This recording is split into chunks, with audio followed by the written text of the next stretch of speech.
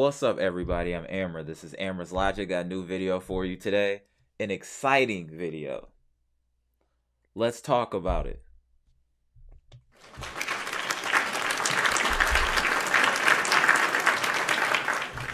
The Milwaukee Bucks versus Atlanta Hawks. Game 6 in Atlanta. Let's go, Bucks!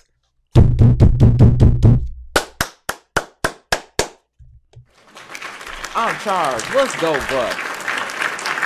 I'm sorry, I might be a little scattered in this video. I'm just really excited with what happened last night. Let's get into it. First things first, comment, like, subscribe, share my videos, show your boys some love. Let's go. You guys know how we do. Plus minus first, so let's get into it. As we can see, the Bucks are going to the NBA Finals. Yeah.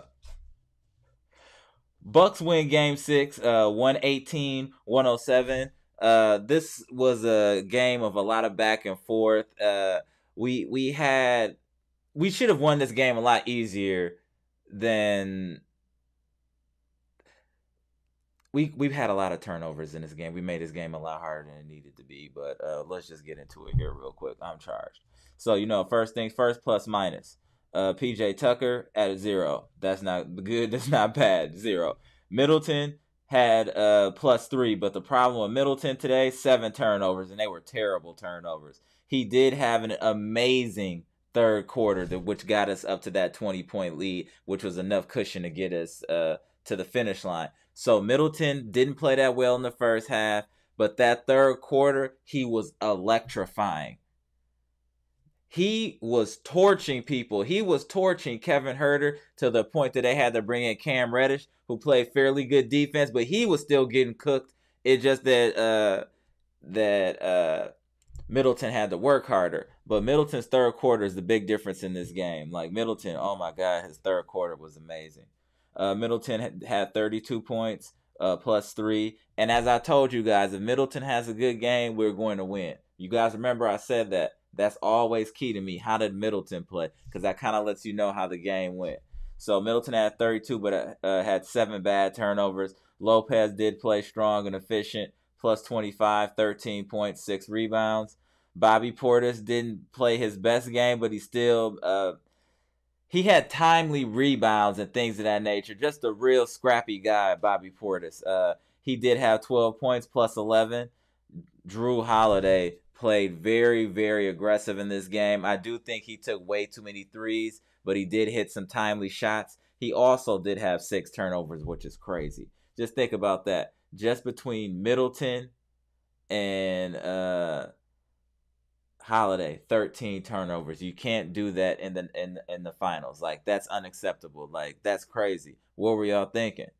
That's what was keeping Atlanta in this game, was literally because of the turnovers from Middleton, from Holiday, just gift wrapping points, keeping them in the game. So that was actually awful. But that was like the thing that bothered me the most about this game. Jeff Teague's contribution of his 11 points were critical. Oh, Jeff Teague played well. That third quarter, that was the quarter for us. As you can see, we went up 44-29. That's where the real difference was. As you can see, going up, we were only up by 4 points at half. It was real back and forth. That third quarter, that's why I've only been talking about that. I don't like to waste your guys' time. The third quarter was a difference in this game. Jeff Teague played outstanding. Middleton played outstanding. Jeff Teague just played. I'm not going to say per quarter. Jeff Teague's contribution to this game was huge. It just kept the momentum. It kept us afloat, and it kept us scoring buckets. Jeff Teague played really well. Connaughton being Connaughton, 13 points, 8 rebounds. We killed them on the glass. That is what we did really well. We really battled on the offensive glass. We had some huge offensive rebounds that led to points. The Bucks did play well, like I said. Turnovers are what caused the issues for the Bucks, in my opinion, in this game. I know a lot of people were concerned because the return of Trae Young, which is understandable, but he had a bum ankle. He's not going to be 100%. And as we can see, there's no reason to dwell on these losers. They lost, because we're going to the finals. But let's go. All minus throughout there. John Collins -1. He only had 13. Capella 14 -5. Trey Young -5, 14 points. 0-6 from 3, 4-17. So he wasn't really a factor. Bogdanovich played well. He should have been a buck. He had 20 points, played well, still -4. Kevin Huerter, who was getting cooked, well done by Khris Middleton, had 5 points. Danilo Gallinari played well this series. I'm not gonna even hold you. Like he's a good utility guy to come off the bench, can really get you buckets and get his own shot and get himself going. So I like the Hawks team. They got a nice little young squad. And what we got to talk about, Cam Reddish hit 6 or 7 threes. Like, that's crazy. That's really what kept them from really getting like cooked. Like, we could have probably blown him out about 30, 40 points. Cam Reddish played out of his mind. He played 29 minutes, had 21 points, had hit 6 or 7 threes. I mean, he's the only person that's positive on the team. +4. Let that sink in.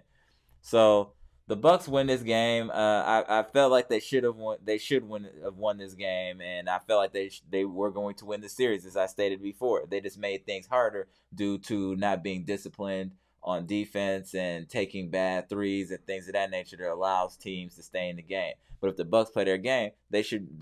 This series shouldn't even win 6 games, in my opinion. But we won, and that's all that matters. We shot decent from the field, 46%. We hit 17 threes. The threes started dropping in the second half. They weren't really dropping in the first half. So almost 40%, not bad. We only missed 2 free throws the whole game. Key, 19 to 21. Now, if we look down at them, 40% held in about 41% shooting.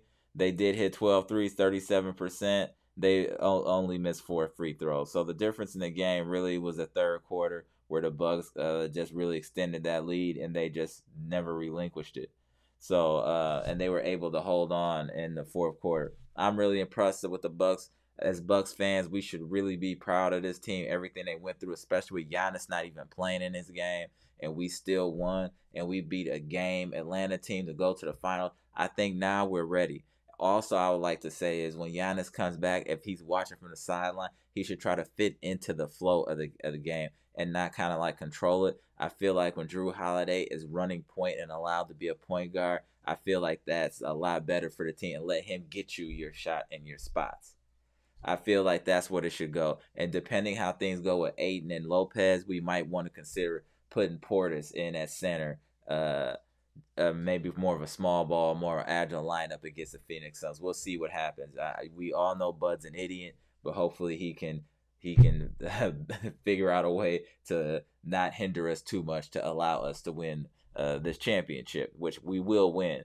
It just don't make it harder than it needs to be. That's my whole point. Sometimes the way the Bucks play, they make things harder than it needs to be. We'll win a championship. It's just 6 games or 4 games. I feel like we can sweep this team. I don't care what nobody say. So, but the Bucks play stupid sometimes. So it's either 4 games we win the championship or 6 games. So let's talk about it in the comment section. I'm really happy. Oh, my Bucks. Oh, I forgot to do it.